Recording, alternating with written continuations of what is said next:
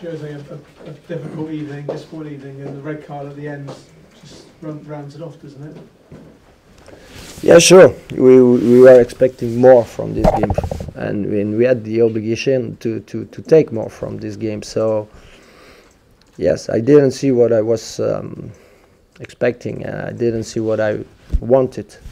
First of all, a win, because this was the most important from this game. It's to get a win, because the gap is big, and so we knew what we have to do.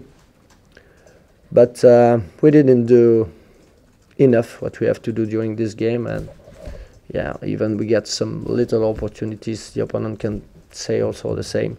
So we saw a game certainly in the first half very close, with two teams more thinking about the result than about the game, let's say the play. So after that, yeah, it started to be more difficult, and yeah, the last quarter we did well. We put more pressure. Sometimes it's enough, sometimes it's not. So again, it's not what we were looking for, and it's disappointment, sure. And the red card, did you see it, or have you seen it? Not yet, but I suppose that he did some things. He apologized, so I suppose he did something, and yeah. You know, it's part of the big frustration of the season for Charlton, and this kind of reaction doesn't help for sure.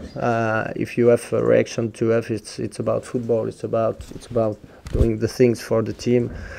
The second time, Harry did also stupid thing the game. So I repeat, we don't need this in our situation. Certainly not. Yeah.